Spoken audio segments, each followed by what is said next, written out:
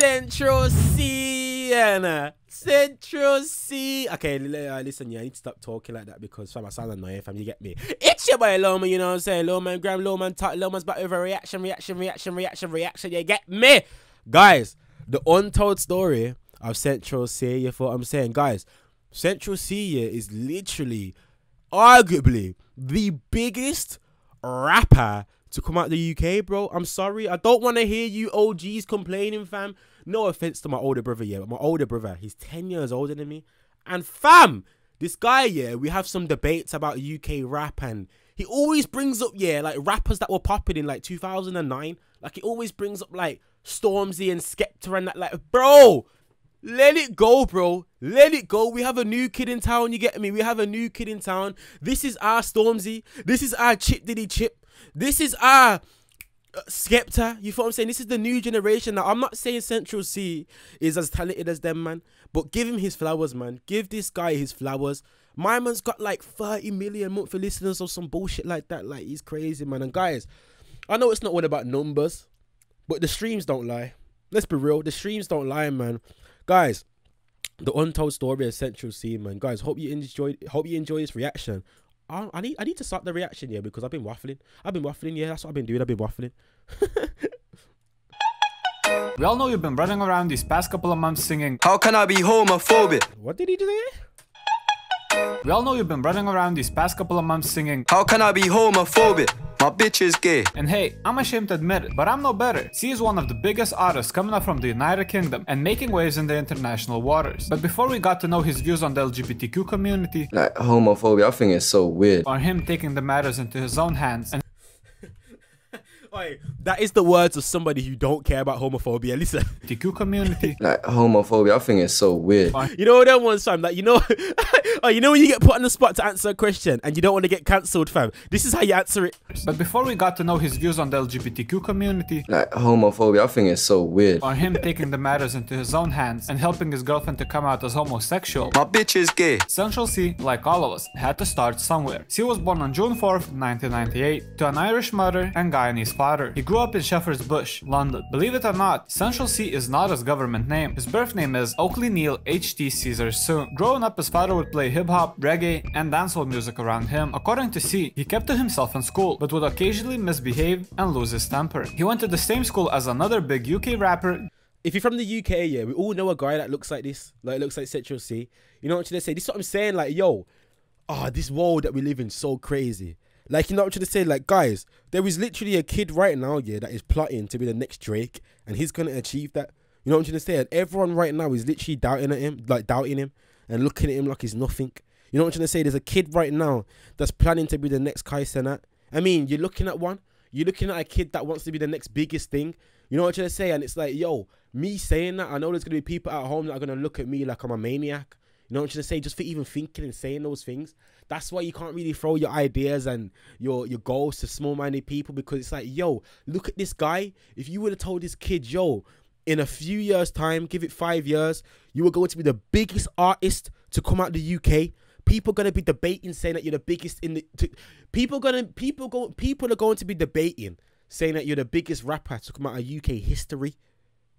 If you would have told this geezer that 5 years ago, yeah, I don't know what he was like. I don't know if he was like a motivational guy, yeah. But the people around him probably would have laughed at him still.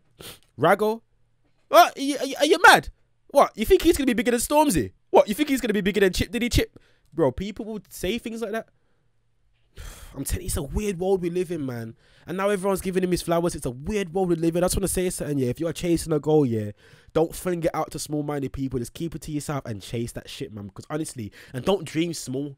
Do not dream small, man, because honestly, yeah, I genuinely feel like, yeah, this world is limitless. Anything you want to achieve, you can achieve it if you've got the visualization and you know exactly where you want to go with it, man. Car. Nobody would have looked at this kid, yeah, and thought he would be in the position that he's in today. That's all I'm saying, man. I don't want to waffle. Let's keep watching. but would occasionally misbehave and lose his temper. He went to the same school as another big UK rapper, Digga D, who was a couple of school years higher. Before finding success in music industry, C worked at a shoe shop, but after just a couple of weeks, he left the job after figuring out this wage. Caesar Stu began recording music at the age of 14. I think that's where a lot of people are mistaken to think that he's just an artist who just started rapping. I've even heard rumors about people calling him an industry plant. C has been making music for almost 10 years before he got his first hit. In 2015, Central C appeared on the 8 or Nothing remix, alongside J Hus and more. This remix is really important because this is where he adopted his rap name, Central C, and was starting to get into the industry. He released his Street Heat freestyle in February of the same year. On August 2016, he released his single Pull Up, and in 2017, C released his first project, the EP 17. These few releases helped C begin his career, but at that point he was just another UK artist who brought nothing new to the table. If you would go back and listen to his older music, he sounded nothing like he sounds today. Pull up, skirt, would you ride for me? Tell me now, would you die for me? But that's a part of the journey. Up to this point, C would use a husky, wavy sound with a lot of My man literally just sounded like a beat at that P, fam. like he sounds today. Pull up, skirt, would you ride for me? Tell me now, would you die for me? It's such a 2016 tune though. Like I know I would have been bumping this if I found out about this tune, fam. But that's a part of the journey. Up to this point, C would use a husky, wavy sound with a lot of autotune, much like other UK artists. He figured that he needed to separate from the crowd. It took him some time to find his sound, but once he found it, it was only up from there. It was around this time where Central C started to get into the trap wave. He released Next Up, Back to Back, Transition in October of 2019. These singles showed that he put aside old singing technique and fully dived into the trap sound. As a cherry on top, he also released a freestyle on Instagram, which gained a lot of traction, showing that his new sound is what the people want. Sleeping, but it's about time we all awaken. Seems like they want everybody segregated. He was keeping it busy from 2015 to 2020. After 5 years of releasing music, he started to gain some buzz around his name, but it was nothing compared to what was coming for him. A SARS-like virus, which has infected hundreds in China, has now reached the United States.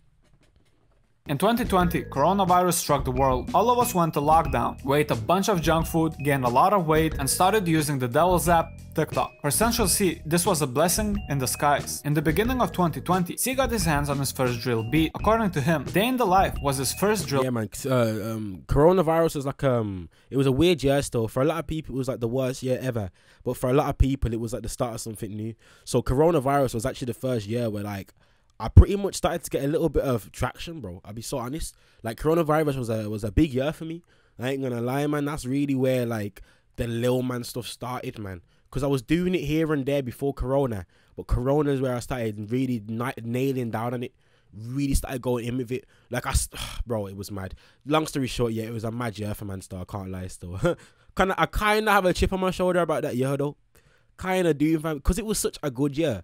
I just think, yo, God willing, I can top that year, man, because that was such a big year for me. Beginning of 2020, C got his hands on his first drill beat. According to him, Day in the Life was his first drill song. After recording it, he knew that the song was special, but it was so much different from his other music that he didn't even have anything to follow that up with. In No Jumper interview, he mentioned that after making the song, he had a lot of confidence that he can make more songs like that. Kinda, but like when I made that song Day in the Life, that was like my first like time jumping on a drill beat, yeah, if you wanna call it that. That was like the first time I jumped on that type of beat. When I dropped that song, even I didn't have nothing to follow it up with. I didn't know what I was doing.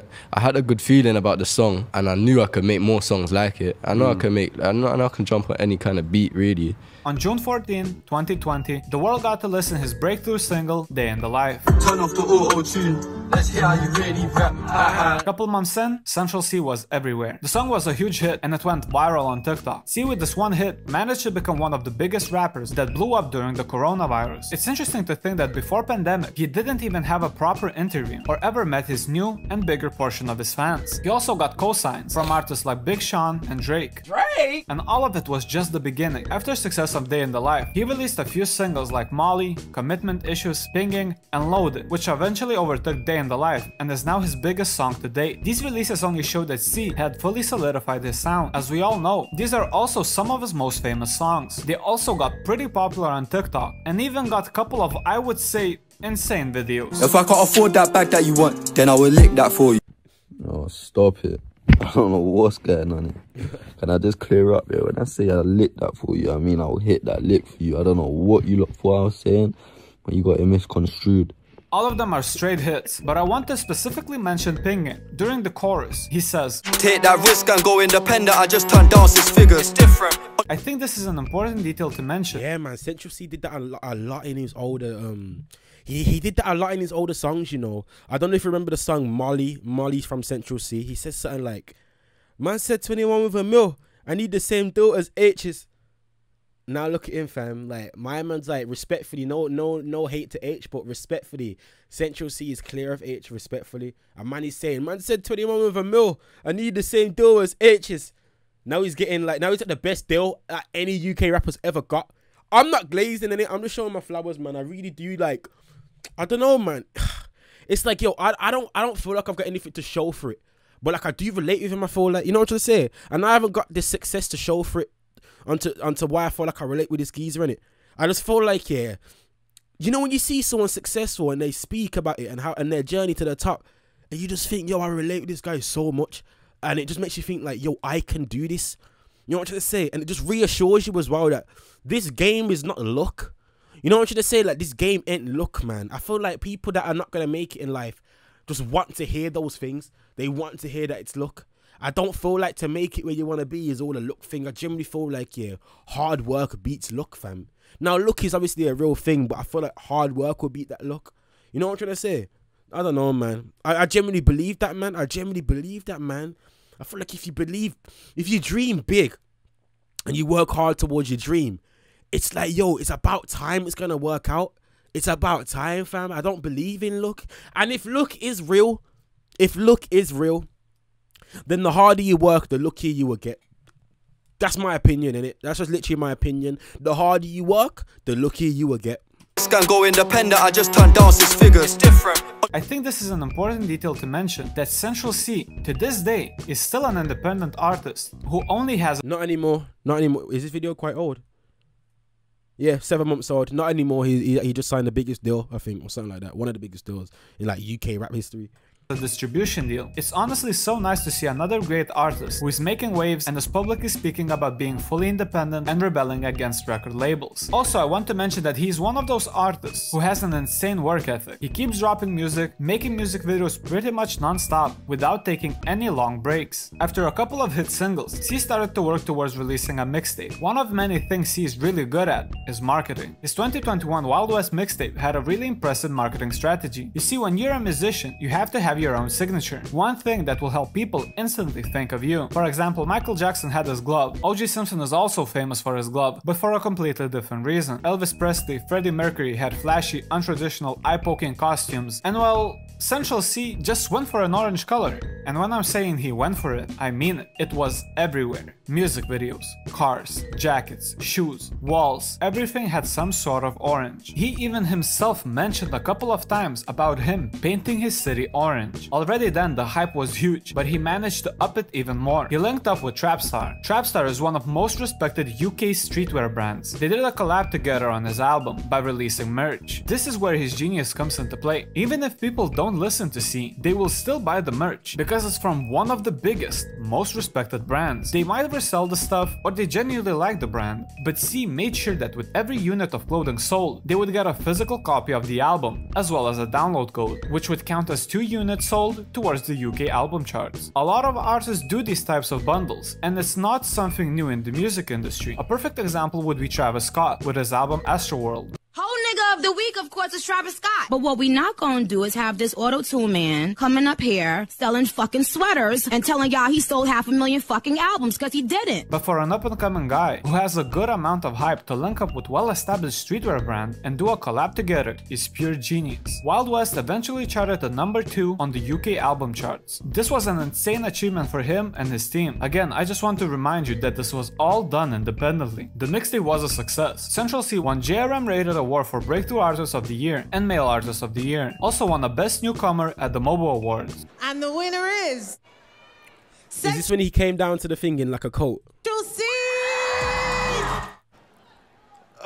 You know, I'm not really a newcomer though. Following his success, he didn't stop there and started to work towards his new mixtape. This time he changed the color. From orange, to yellow. Once again, we saw yellow everywhere. Even his video lyrics were yellow. He released another single, Obsessed With You, which is also a huge hit from his catalog. The day I'm recording this video, it's his third most popular song on Spotify. He followed up with Retail Therapy, Cold Shoulder, and Khabib before dropping his mixtape on the 25th of February, 2022. The mixtape was another huge success. 15 songs, no features, apart from one song with his brother and a track called Eurovision, which concept I find really unique and interesting. On the song, he has rappers from different European countries rapping in their native language. It's really refreshing to see somebody from Europe embracing where they come from. The mixtape charted at #1 on the UK album charts. He didn't take any break after reaching #1 and went straight back into the booth. After previewing on social media and concerts. Cool, listen though, this ain't a song any of you lot are familiar with. This was in Birmingham, I was there.